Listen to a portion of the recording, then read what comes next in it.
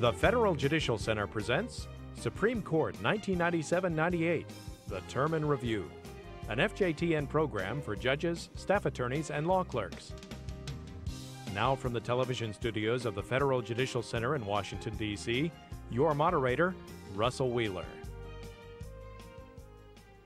Hello, and welcome to this third and final part of the Federal Judicial Center's review of the Supreme Court's just completed term.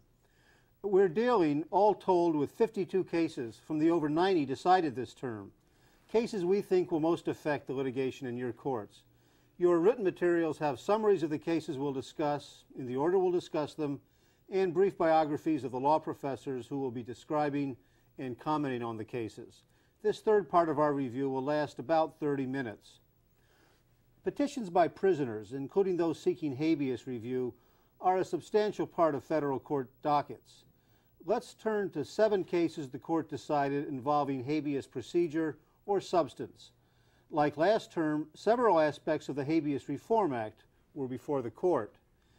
Joining us are Susan Herman of Brooklyn Law School and Evan Sun Lee of the University of California, Hastings College of the Law. Evan, in this term's habeas cases, we see the Act, as I mentioned. We also see procedural default issues. In some cases, we see both. Now, some people think the court made it a little easier for habeas petitioners to get into federal court under the Act, and they point to this case of Stewart v. Martinez Villarreal. Here you had an opinion by the Chief Justice and dissents by Justices Thomas and Scalia. Justice Scalia, really quite a forceful dissent. Yes. I think it's probably true that this case does make it a little bit easier to get into federal court on habeas corpus. This case holds that a habeas claim is not a second or successive application within the meaning of the Habeas Reform Act if it was previously dismissed without prejudice. As you know, the new habeas statute places pretty severe restrictions on when a federal habeas court can entertain a second or successive habeas corpus application. The death row inmate in this case had presented a number of claims to the federal district court, including a claim that he was incompetent to be executed. At that time, the district court refused to dismiss the claim because it was premature. So the inmate went back and, after further state habeas corpus proceedings, returned to federal district court, at which time he presented the incompetency claim. And this time the federal district court said, well, now it's a second or successive application within the meaning of the Act, and therefore it can't be heard. The Supreme Court disagreed and analogized the second or successive application provision of this Habeas Reform Act to what it referred to as a modified res judicata rule. And applying principles of preclusion law, it was able to say, well, since this was not an adjudication on the merits, it is not a second or successive application within the meaning of the Act. Well, Stewart was really almost caught in a very strange kind of catch-22, or you might say a catch-22-54, if he had been too early and then too late to raise the claim. But the holding really goes beyond the unusual facts of Stewart's claim, doesn't it? Oh, yes, because if you think about it, and the court actually brought this up in the opinion, is every time a court dismisses for failure to exhaust, this case is going to apply. It's not a second or successive application. That's a dismissal without prejudice. That's right. Sure. Thanks, Evan. And Susan, I mentioned procedural default issues as well. We have this case of Trest v. Kane, in which the Court of Appeals sua sponte took on the procedural question. What did the court say there? Well, they said very limited holding. They said that the courts are not required to sua sponte raise procedural default, not answering the more difficult and interesting question, a long-standing question of what kind of defense procedural default really is. Is it an affirmative defense that's waived if not raised by the state? What happened in this case, Trest's petition was dismissed in the district court, and then the Fifth Circuit ruled against him on procedural default, even though the state of Louisiana had not raised that defense, either in the Court of Appeals or in the court below. Now, the Supreme Court thought that there was some suggestion in the Fifth Circuit opinion that they thought they were required to do that, and therefore didn't get to the question of, is it permissible? A question which you can note would apply not only to appellate judges, but also to district judges and magistrate judges considering habeas petitions. Is there anything in the this rather cryptic line in Justice Breyer's opinion where he seems to chide the Court of Appeals a bit for not letting the parties argue the case, and then he says, refers to that somewhat longer and often fairer way round, which is the shortest way home. Is that we know what's coming from that at all? Well, I think one thing that comes from that also appears in another case this term, Hone versus United States, where the Supreme Court essentially lets the courts of appeals know that it's watching. Hone was a case, a petitioner who raised a claim under Bailey, which seems to keep coming up, claiming that his sentence for using a firearm should be vacated once the law had changed. He lost below, and then the government claimed that he shouldn't be able to get a certificate of appealability, as is required under the Reform Act, because he hadn't shown he had a substantial constitutional claim. So the Court of Appeals denied the certificate. The government then changed its position and conceded that he did have a substantial constitutional claim. And the question was whether the Supreme Court had certiorari jurisdiction to review the Court of Appeals' denial of the certificate. And the court, in a really narrowly split decision, 5-4, overruling an old case, held that they did have jurisdiction. So they'll be watching. As part of the softening of the act, perhaps, that we've been talking about? A little bit, yeah. Evan, could you very quickly, just in a sentence or two, tell us about this case of Calderon v. Ashmus? It came from California and involved Chapter 154. That's right. And all the court did here was to refuse to decide whether California qualified for the fast-track procedure under for capital cases under the Habeas Reform Act. This just wasn't a proper case for it. Okay. Yeah. We can spend a little more time on Spencer v. Kemna. That's the next case on our list. And this case further restricts who can raise habeas corpus claims in federal court. It also further explicates the relationship between habeas corpus and Section 1983. What the court held in this case was that a habeas petitioner who has served his entire sentence, his entire prison term, generally cannot challenge a prior parole revocation on federal habeas corpus because it's moot. Now, in this case, the inmate, or the former inmate, argued that, well, it's not really moot in my case because I continue to suffer actual negative consequences from my parole having been revoked. But the Supreme Court didn't buy that argument. It said it was too speculative as to whether he would suffer future parole revocations on the basis of this parole revocation, because after all, there was only one factor to be taken into account by the parole board, and also said it was too speculative as to whether he would have to stand trial in the future and suffer the use of the parole revocation as impeachment evidence. Another consequence that Spencer was trying to argue was that he wouldn't be able to bring a 1983 action, as you were mentioning, because he wouldn't be able to satisfy the favorable termination rule of Heck versus Humphrey. And another very notable part of the Spencer holding is that there are now 5 justices in the concurring and dissenting opinions who now agree with Justice Souter's position in Heck versus Humphrey that that termination rule shouldn't apply to people who aren't in custody. Well, we'll watch that one. Thanks, Evan. And Susan, just in a word, the case of Hopkins v. Rees from Nebraska. From Nebraska. This case was about the rule from Beck versus Alabama, where the court said that a jury in a capital case should be permitted to consider lesser included offenses, which are consistent with some view of the evidence. Reeves wanted the jury charged a lesser offense that was a non-capital offense, but the court looked at the Nebraska statutory scheme and found that, in fact, what he was asking for in the instructions was not technically a lesser included offense, and that therefore the rule of Beck didn't apply. Under Nebraska because law. of the Nebraska law. Right. Thanks. Evan, when we were in part 1, we said we'd be getting to the Bowsley case, and we're there now. We'll spend a little time on that because this is probably going to have a lot of impact, day-to-day impact on federal courts. Came down the same day as Stewart, May 18th, same lineup. The Chief Justice wrote the opinion, and again, Justice Scalia and Justice Thomas dissented. What can we anticipate coming from this case? Well, this case is the first time that the Supreme Court has extended the actual innocence exception to the procedural default rule to a guilty plea situation, and Justice Scalia in his dissent sounded a strong warning that this might open the floodgates because the Supreme Court, this may come up every time the Supreme Court narrowly construes a federal criminal statute. What the court specifically held in this case was that people who pleaded guilty to using a firearm but who did not actively employ a firearm and pleaded guilty prior to Bailey versus United States in 1995, that these people can attack their guilty pleas as involuntary even if they procedurally defaulted those claims during direct appeals. But so this is a situation that's not covered by Teague versus Lane. No, and in fact that was argued before the Supreme Court, and the court said that Teague does not apply because Bailey versus the United States did not create a new rule of criminal procedure. It was a narrowing construction of a substantive federal criminal statute. So the bottom line is that if a petitioner can demonstrate actual innocence to the firearm charge, he can attack the guilty plea.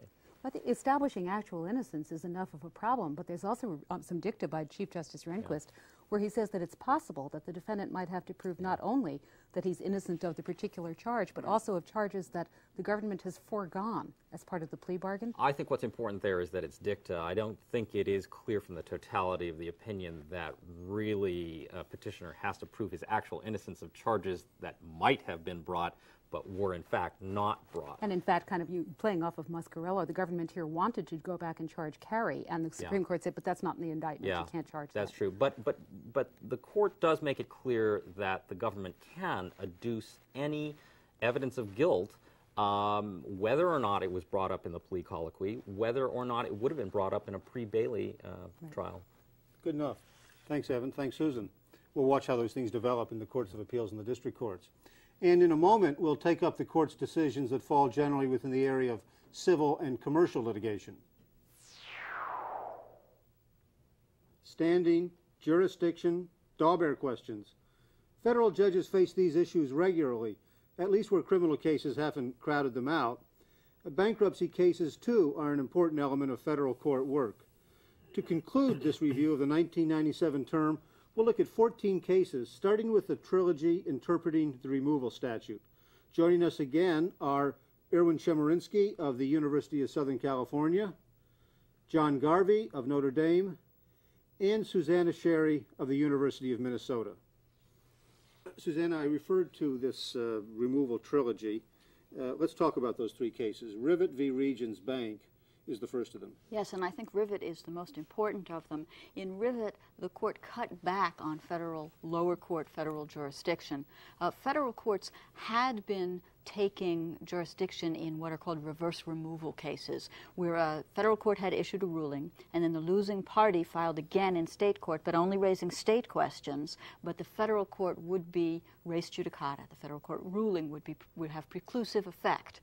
And instead of enjoining the state suit under the relitigation exception to the Anti-Injunction Act, sometimes lower federal courts would instead allow the case to be removed to federal court, even though it apparently raised no federal question, and then they would dismiss the case. And in Rivet, the Supreme Court cut that off. They said, no, you cannot take jurisdiction unless there is a federal question in the well-pleaded complaint, and since preclusion is an affirmative defense, it's not part of the well-pleaded complaint, and there is no jurisdiction.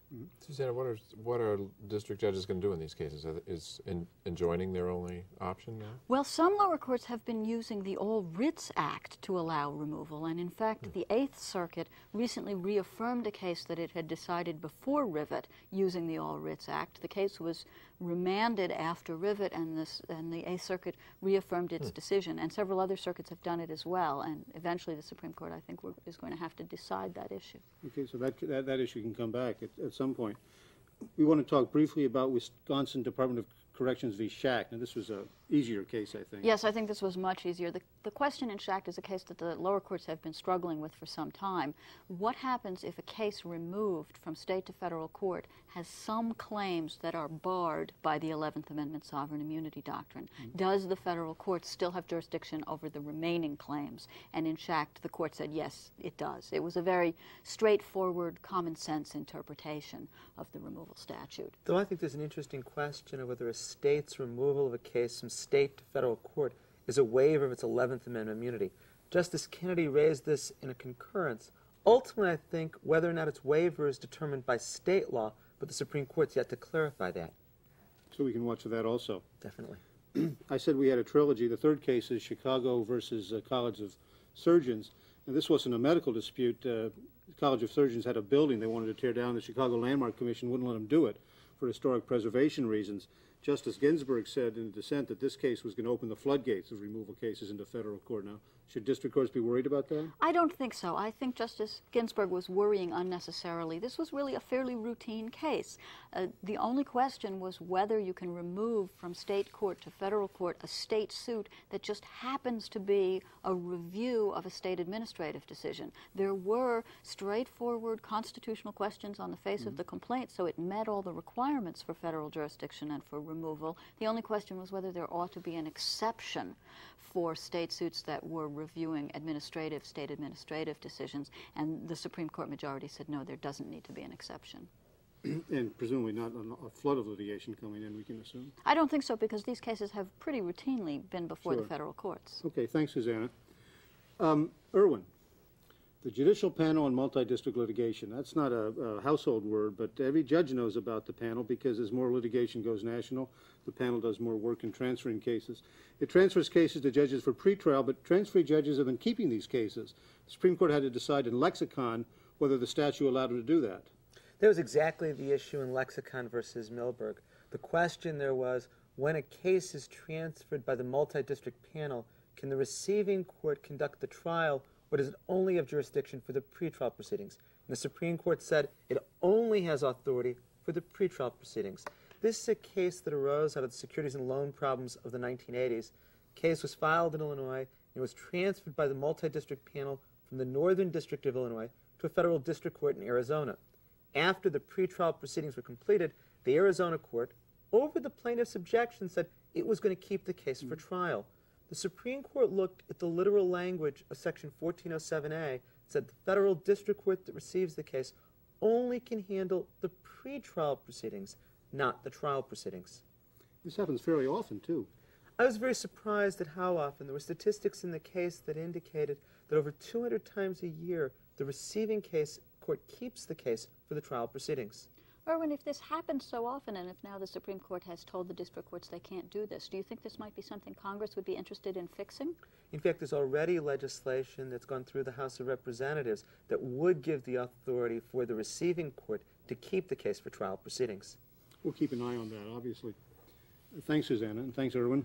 And John, Susanna made the point earlier that we seem to see the court this term, her phrase, reining in the lower courts in certain areas. We have this case of Steel Company versus Citizens for a Better Environment, which that appeared to happen again. This involves when courts have to take up and decide the jurisdictional issue before they get to the substantive issue. Right. This was a case sort of like Rivet, the case that Susanna was discussing a minute ago, where lower courts had been finding jurisdiction. In Rivet, it was res judicata removal jurisdiction. In this case, it was an issue of what we call hypothetical jurisdiction. The lower courts had been finding, and the Supreme Court said you can't do it anymore. It was a suit under an environmental statute, the Emergency Planning and Community Right to Know Act.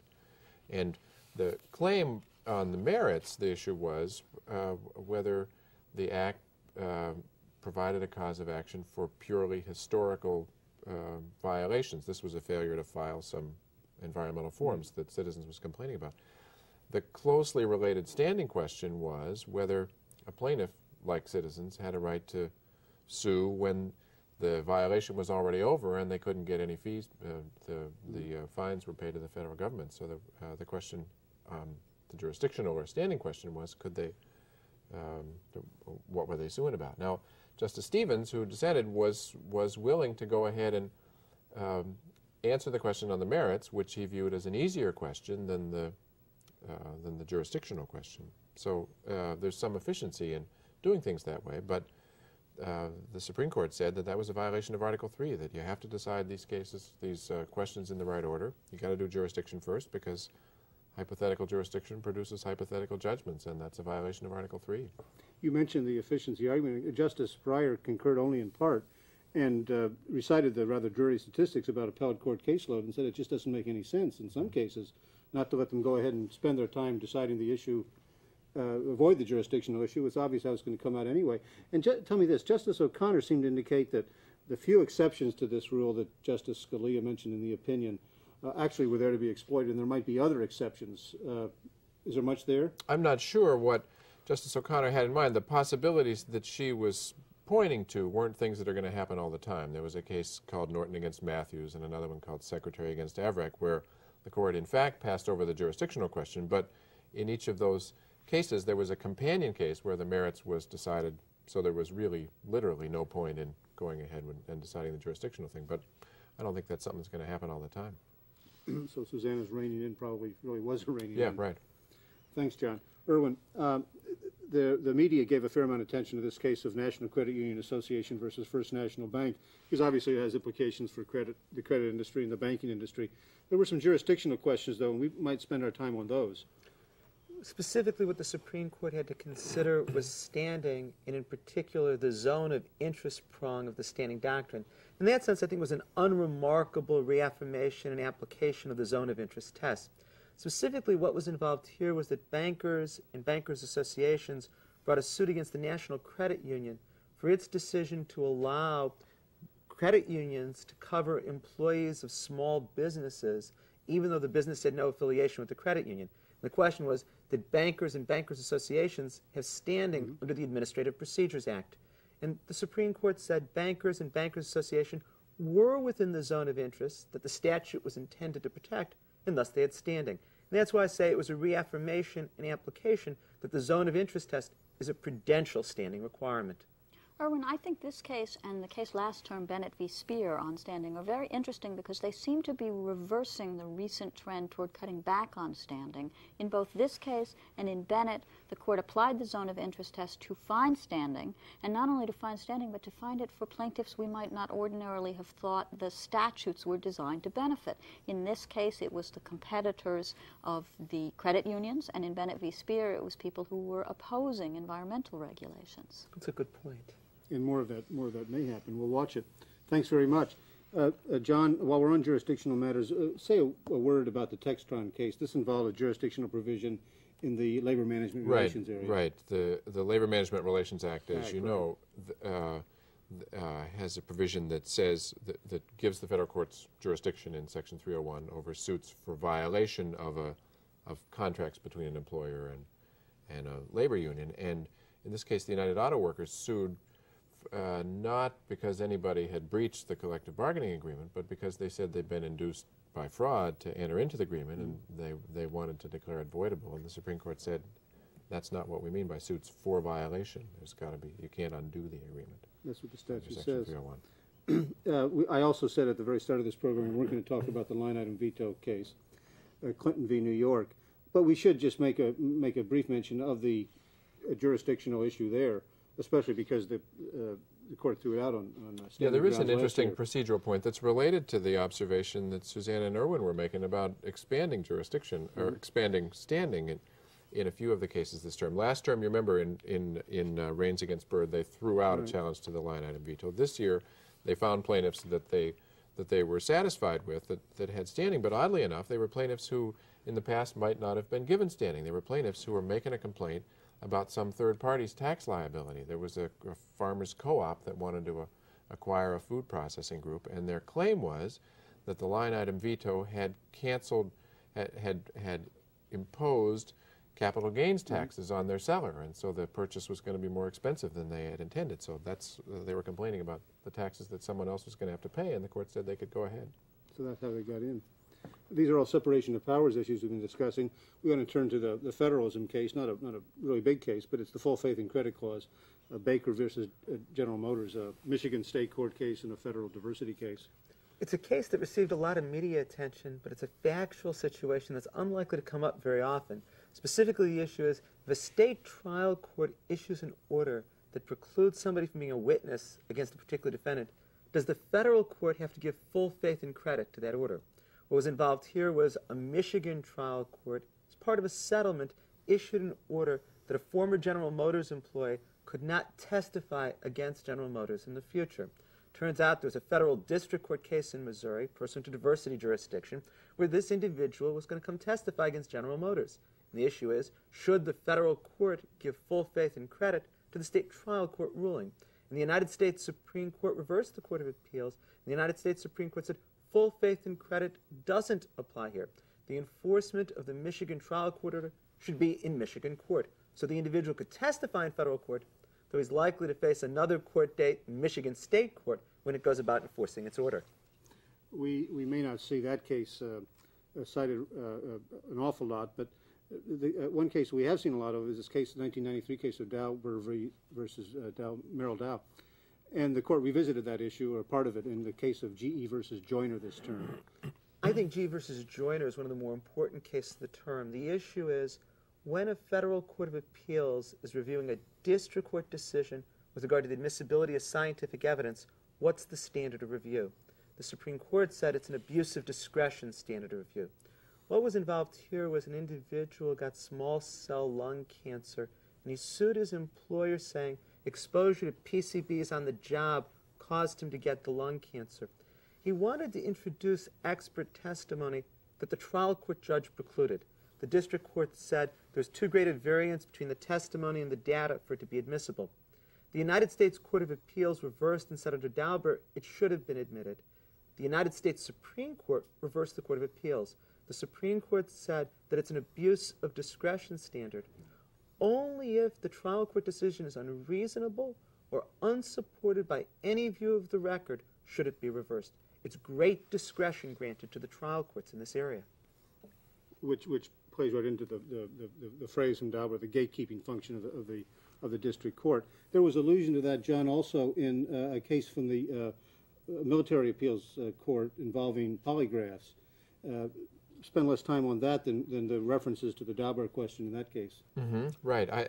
This is consistent with the gatekeeping function of the district courts, I think, or in a funny way. The military rules of evidence say that you can't use polygraph evidence, and this case involved an airman who was charged with having methamphetamines after they were found in a urine test, and he wanted to introduce Right. He wanted to introduce favorable polygraph evidence on his own behalf, and the military rules kept it out. So his claim was that this was unconstitutional, that it violated his Sixth Amendment right to put on a fair trial. And the court said that that wasn't so, that at least the admission of polygraph evidence wasn't compelled by the Constitution. Well, now, so the admission of polygraph evidence is not a constitutional right. You have no constitutional right to admit this, but is it admissible if both parties want to? In a sense, Sheffer wanted to take a step too far, because I think that there are some pretty clear indications in the opinion, although it doesn't hold this, that it's in the discretion of the district courts. There's an opinion by Justice Kennedy in which there were 4 members of the court voting for that, an opinion by Justice Stevens dissenting, all of which can point to the discretionary authority of the district courts to allow this in.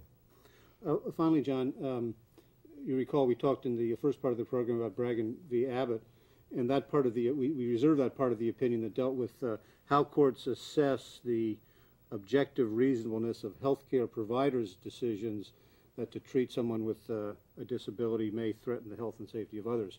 Did you pick up on that discussion? Right. You remember me saying that there were 2 questions in the Bragdon case. One of them was whether asymptomatic HIV was a disability, and the other one was whether it was one of those infections that posed a direct threat to health and safety, and so there was an exemption or an exception from the ADA. And on that second question, the court said whether it poses that kind of threat is a question of objective reasonableness.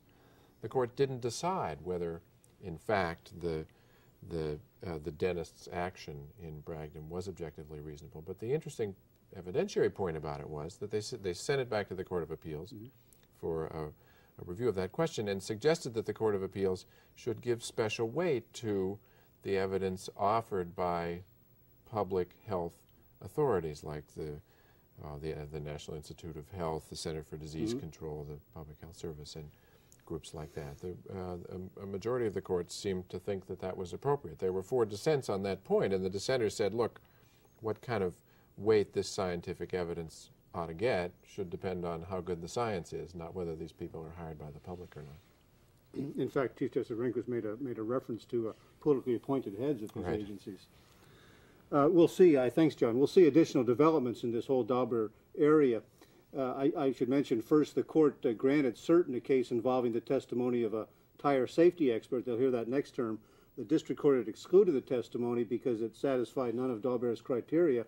The Court of Appeals reversed, holding that the testimony, the tire safety expert testimony, wasn't scientific and thus not subject to Dauber.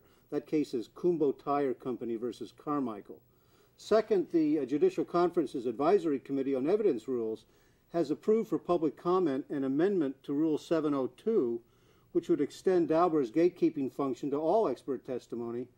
And finally, Congress is considering two proposals that would essentially codify Daubert. The Evidence Advisory Committee believes that its proposed rule change would accomplish the same goal without some serious problems that it sees in the legislation. Let me add that next year the Center will publish the second edition of its Scientific Evidence Reference Manual. It includes a foreword by Justice Breyer.